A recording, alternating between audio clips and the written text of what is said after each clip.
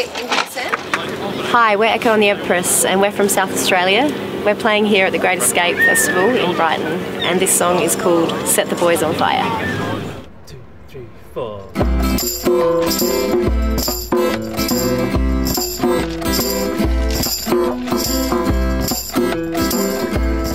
It's a song about multiple breakups.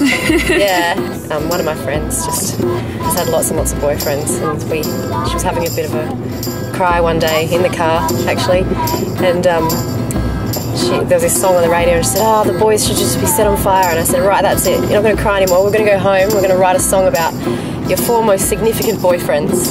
We're going to put it into each verse. And so we went home, bought a bottle of wine on the way home and sat on the porch, and she named off one boy and I'd write the lyrics, and then she'd name off another boy, I'd write the lyrics, and then just had Set the Boys on Fire as the chorus. So bitter, evil, but it's a pretty happy-go-lucky song at the same time. So yeah.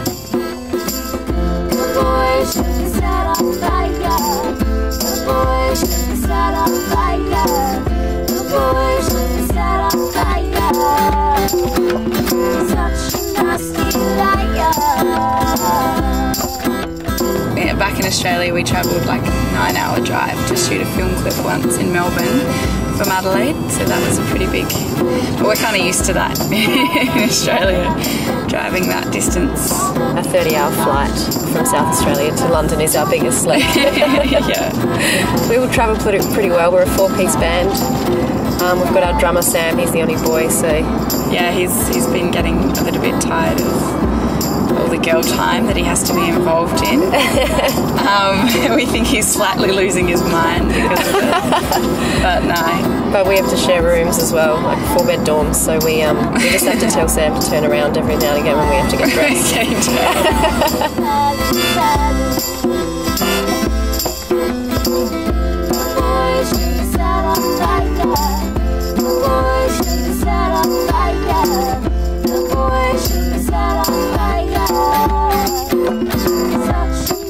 It was very similar because we just played at Liverpool Sound Cities. We loved it. There were some really cool bands. There's a similar setup in Australia called Big Sound, which is on in September. Yeah, a lot of the other festival-like things we played at have just been more, you know, in a field, a couple of stages and things like that. But it's just nice to play in intimate venues, and it's really different for us.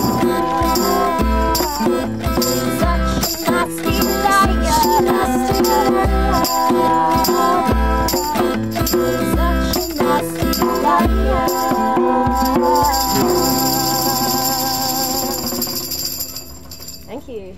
Awesome. Thanks guys.